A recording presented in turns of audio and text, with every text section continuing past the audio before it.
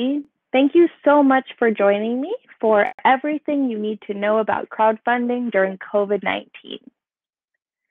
To get started, I want to go over this little thought exercise.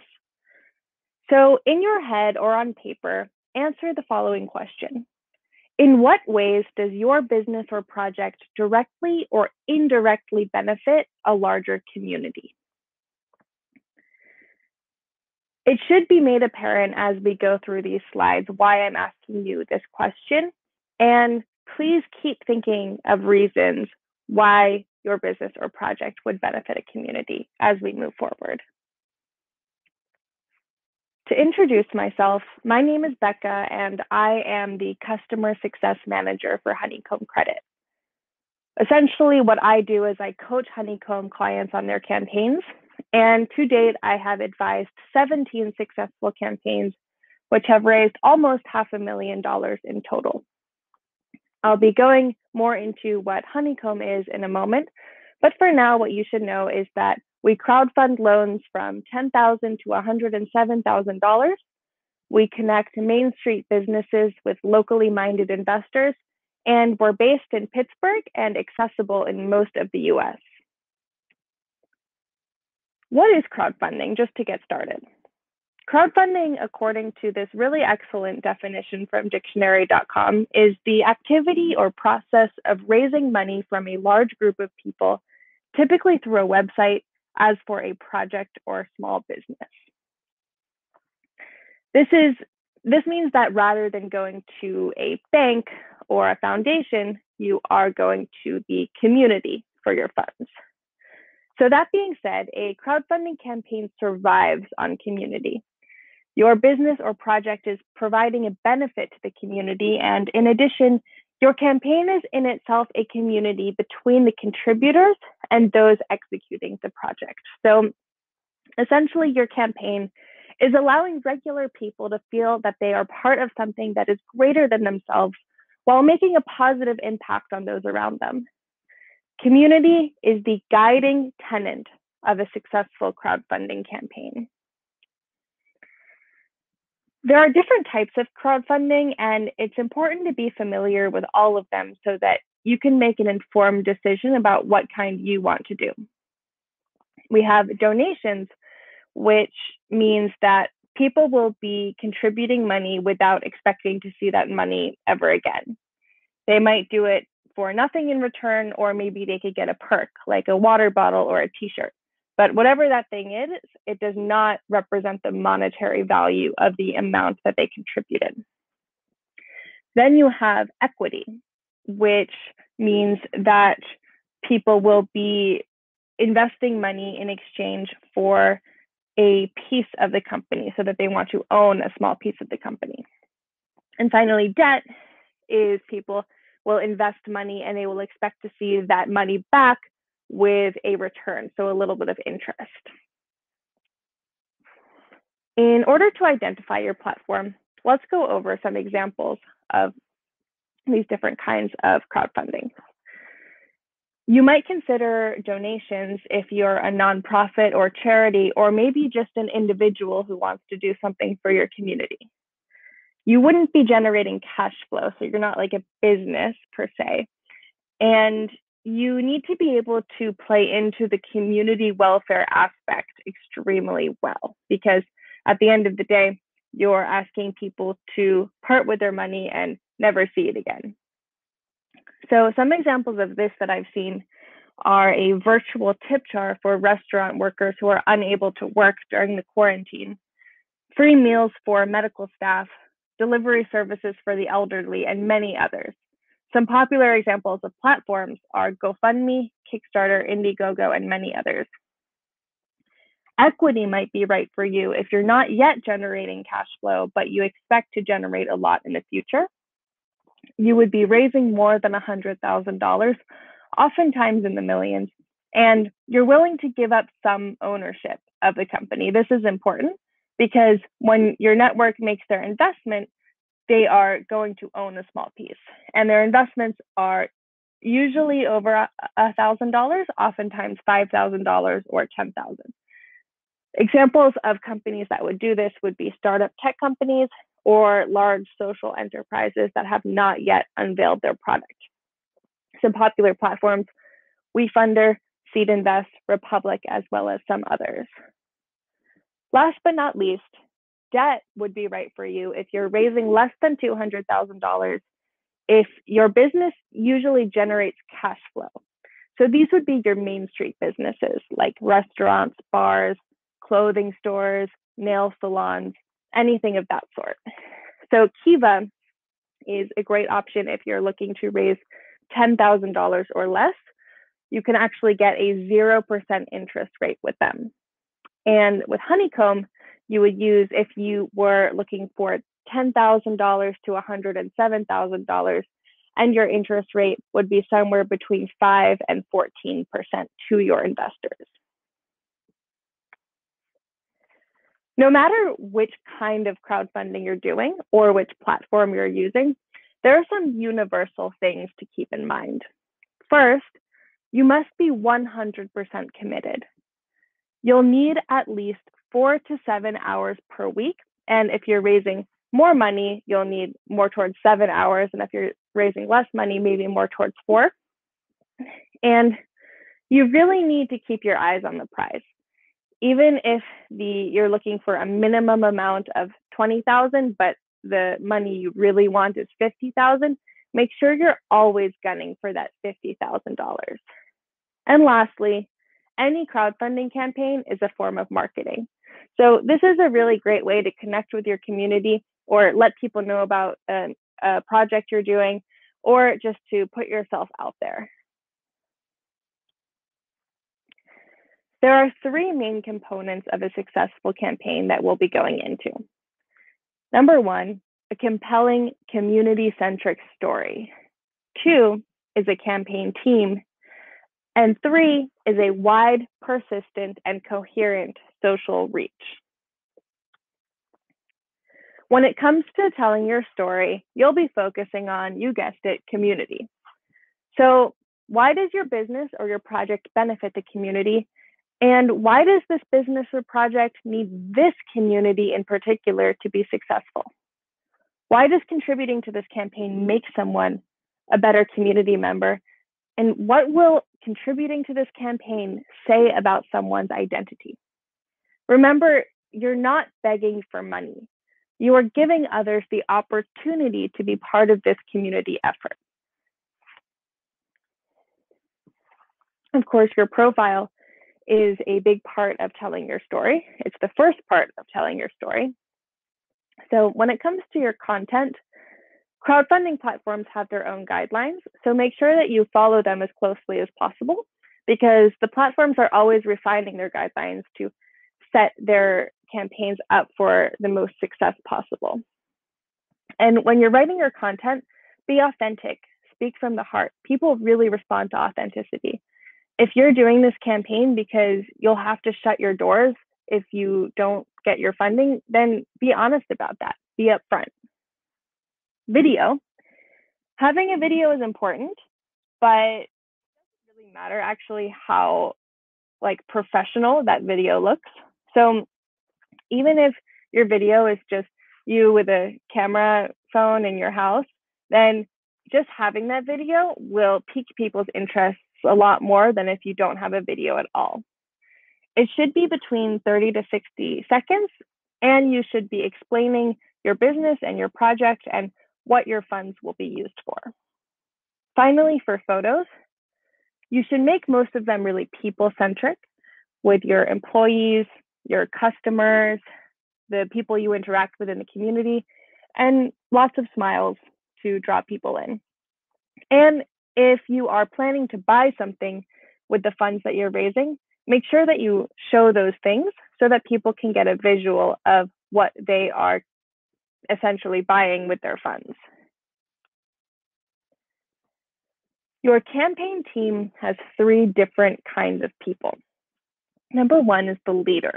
So this would probably be you, the person of highest engagement throughout the campaign. You are the one who are responsible for the planning and managing of the campaign during its entire duration. And then you have champions. These are 3 to 5 people who are close to you or your project in some way. Maybe they are an employee or a close friend, and they will also be actively reaching out to their networks on behalf of the campaign. Finally, you have amplifiers, who are people who have a personal connection either to the project or the business or the community, and they're not super involved on the day-to-day of the campaign. But what sets them apart is that they have access to large social networks. So if you need something to be shared on social media or shouted out on Instagram, they're really great people to go to. So you need to find people who you can depend on to do that during the duration of your campaign. When it comes to your contributors, there's kind of 4 categories. In the middle of the concentric circles, you see most committed investors. And then you have semi-committed, business network, and general community. It is a little bit difficult to put names on these different groups of people because they can be kind of fluid. I'm sure you can think of a customer who might be one of your most committed supporters of your campaign, but a family member who probably doesn't care and might as well be in general community. So you can think of these circles as different groups of people at which point in the campaign they would be moved to contribute. So this inner circle, most committed investors, these are people who, even if they see a campaign at 0% or 1% funded, they believe in you and they believe in their project, and they will be inspired to contribute anyway. Next, you have your semi-committed investors. So people who might be moved to contribute at 20 to 40% funded. You know, they know you personally, they really love your business or your project, and they want to support you, but they do want to see kind of an endorsement from others before they're on board. Next, you have your business network, or people who might contribute when you're at 60 to 80% funded. So these are people who are aware of you, they really like you, but they want to see that it's probably going to fund before they jump on board. And then finally, you have everyone else who might jump on when you're at least 80% funded because they want to be part of something cool and successful, but they probably won't jump on earlier. It's really important that you reach out to these different groups of people in this order so that you're not turning off anyone in your business network when you're only 3% funded. In other words, if one of those people sees it and they see that it doesn't have much money yet, they won't be turned off and think, oh, this is a long shot, this is never going to fund. You need to know your audience and know when to present this story at the right time. It's also helpful before you launch to have a communications plan. So this basically details everything that you're going to say, through which channel, who's going to do it, and why. So you'll notice that the date actually starts 2 days before the launch itself. And that's why the members of the campaign team, Hermione, Ron, Harry, Luna, Ginny, and Neville, are reaching out to their personal network, to their most committed investors, that inner circle, to let them know that their campaign is launching in 2 days and that they need them to invest or contribute on the very first day. And this is a place where you can put your social media posts that you're planning or different emails. And it's really better to go into it over-prepared than under-prepared. So you'll never be at a loss of what to post on social media that day or what to send out as an email. Something that's very, very important is momentum. So the first 48 hours are critical for your campaign's success. In those 48 hours, you should get at least 30% of your goal, but minimum 10% of your goal. So those first 30% of contributions, you need to identify who they'll come from before you launch, because you need to make sure that these folks understand ahead of time that they should contribute in the first 1 to 2 days to ensure the success of the campaign. So You let them know ahead of time, and then as soon as you launch, you call them or text them and you let them know that it is time to contribute. And make sure you remind the stragglers before the 48 hours are up. With that all being said, you need to be persistent throughout the course of your campaign. So most people need 3 to 4 touch points to contribute. So it's very important to share the message often. When I say touch points, I mean how many times this campaign is getting in front of their eyeballs, whether it is a direct email or a text or a phone call, or if they're hearing it from another friend, or if they're seeing it on social media or anything of that sort. In terms of your social media content, you should be posting about the campaign at least 4 times a week, but you need to make sure to keep it interesting. You can't always make the same post asking for money over and over again because people will get bored and tune you out. So some ideas of things that you can post would be spotlights of employees or team members, showcases of how you've benefited the community before, updates about your project or your business, any other fun facts you might want to share with people or that might interest people, and contributor testimonials. These testimonials are one of my favorite aspects of a crowdfunding campaign for a variety of reasons. Number one, they show people that folks just like them have contributed, and therefore they should do it too. This also gives you an opportunity to really think about and identify who you're targeting. If you're really targeting young mothers, then you should get a young mother to contribute and then make one of these testimonials so that other people like her will see it and they will feel a sense of connection with her and also be moved to contribute. It's a really fun and positive piece of content. It's a way to celebrate your wins, and it's a fun way to engage with your contributors. And it also allows you to gain really valuable insight on why people are moved to contribute. As you can see on the right, we have a number of testimonials for our honeycomb campaigns, and we see all sorts of different reasons why they decided to invest in each of the campaigns. Some hard and fast rules that you should take away. Momentum is key. Remember, 30% in the first 48 hours. Wait until you're at least 20% funded to go onto social media. Make sure that you thank your contributors as personally as possible. I know on Honeycomb, and I imagine on other platforms as well, there is the opportunity to contact the people who contribute and really take advantage of that. The added benefit of this is that if you are 90% funded towards the way end and you need that extra push, then it's much easier to go back to those people if you've already maintained the relationship and thanked them before. And when you thank them, ask them to share with their networks as well. Make sure you're persistent. Remember, 3 to 4 touch points. And be sure to really believe in your project, because if you believe in it and if you imbue your campaign with that belief, then others will feed off of that and see it too. A typical honeycomb product is between $10,000 and $107,000.